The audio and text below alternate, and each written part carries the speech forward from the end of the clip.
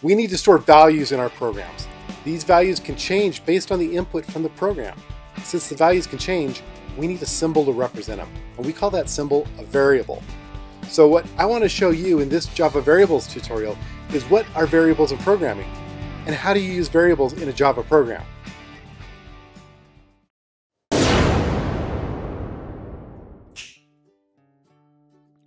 In this lesson, we're going to look at what is a variable and how do we create them. We've done this before, but we've never called it out. We'll also introduce a very important concept that you'll see often in this course, immutability. We'll also look at constants and how they differ from variables and immutable variables. And finally, we'll learn about casting variables to other types. So let's start with what is a variable? We've already seen variables, although we weren't calling them by that name. When we define primitive values, we always use the pattern type, name, and value.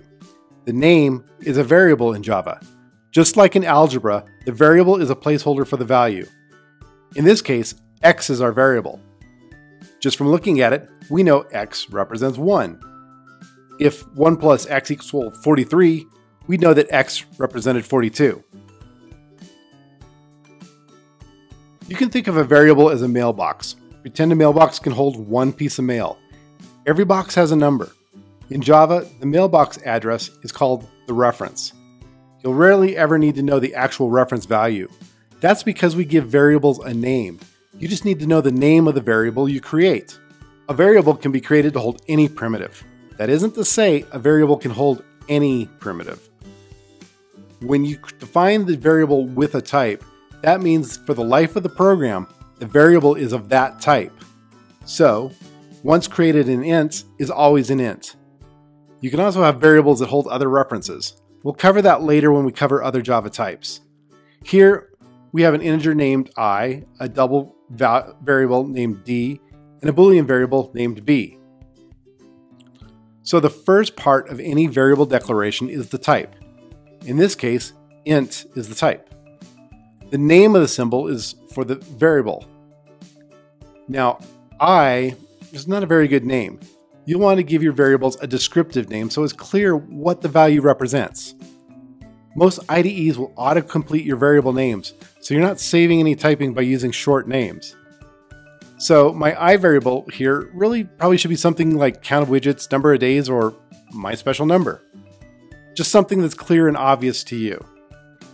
As we saw in previous lessons, you can initialize your variable to a value like this. Now, this is optional. You can provide a value later, but you should never use a variable until you know that you have initialized it. For most cases, a variable will be initialized to 0 automatically.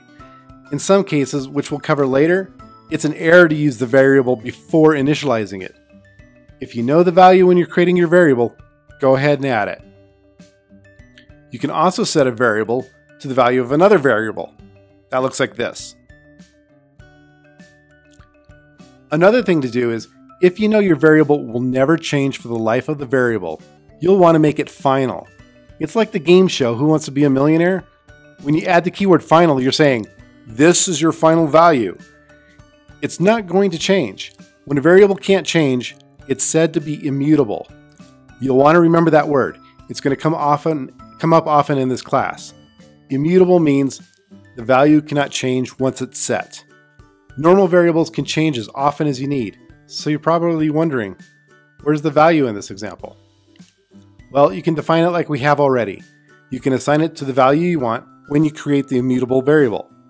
You can also define a final variable and delay the variable assignment to later in the code. In this course, when you see a block like the blue one here, that means pretend there's a lot more Java code here, but the exact code, it's not relevant to the discussion. So in this example, we're setting the variable value much later after the definition. Still, you can only set it once. Let's try this in code. We're going to define a variable called hand count. We have 2 hands. Now look what happens when we try to change the value. We get the error, cannot assign a value to the final variable hand count. Now, we might not know the number of hands in advance, but once we do, it shouldn't change. we can modify the code to declare the variable. Then we'll add another dummy variable in between. And now we'll assign 2 to hand code, or hand count. And that works. Now if I try to change hand count again on the next line, we'll get the error again.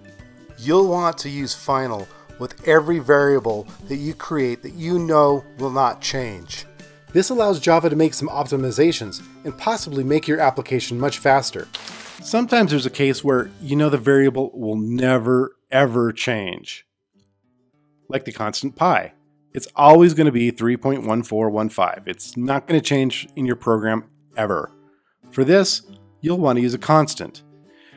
Now, it would have been nice if Java used a keyword like const, but they didn't.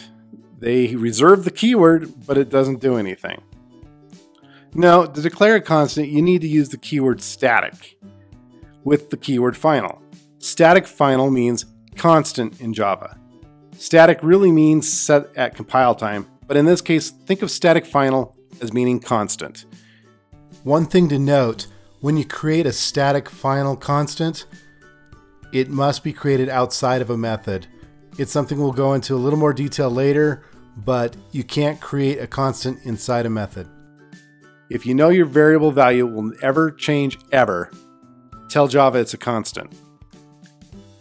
The difference between an immutable variable and a constant is, you know the value of a constant at compile time. An immutable variable isn't known until runtime.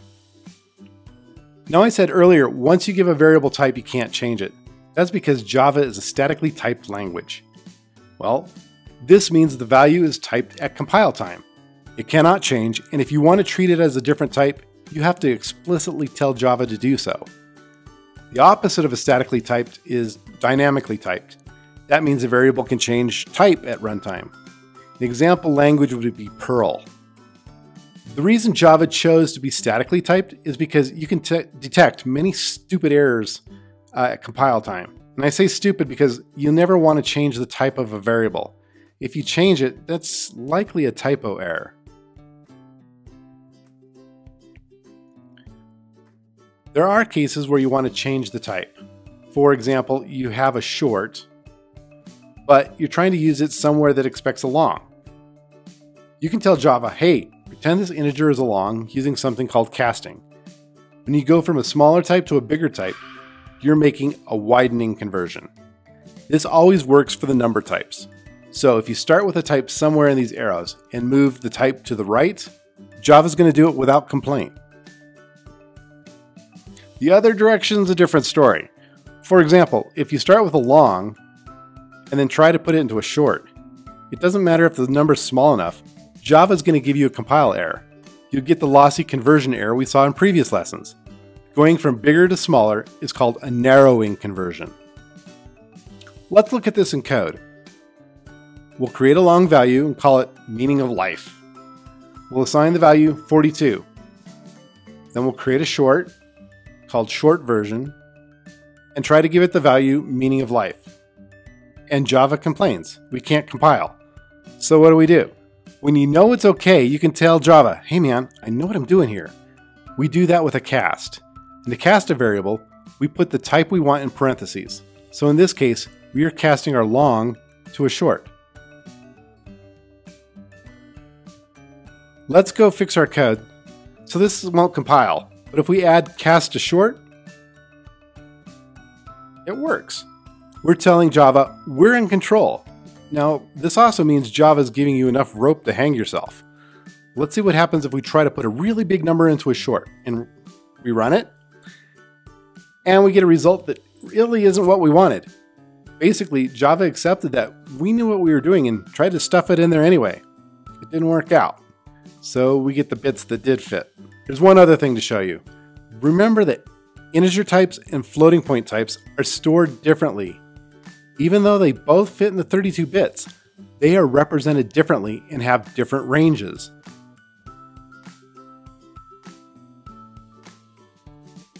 So if we take a big integer like 1, 2, 3, 4, 5, 6, 7, 8, 9, 0 and stuff it into a float, it works.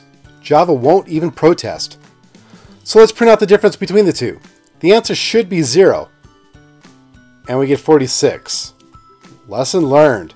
Be careful when converting between integer and floating point numbers. So that wraps up variables. We've looked at how to define them, how we can make them immutable, and how we can make them a constant.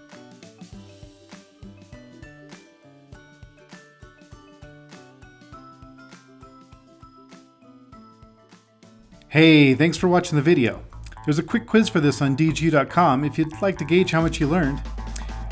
If you like the videos you're seeing, please let me know by liking the video and hitting the subscribe button for the DGU channel on YouTube. I'd really appreciate that. If you have concerns or questions, please leave them in the comments below or on dgu.com. There's a poll on the front page of dgu.com, so you can also let me know what topic gets covered next. Thanks for watching and see you in the next video.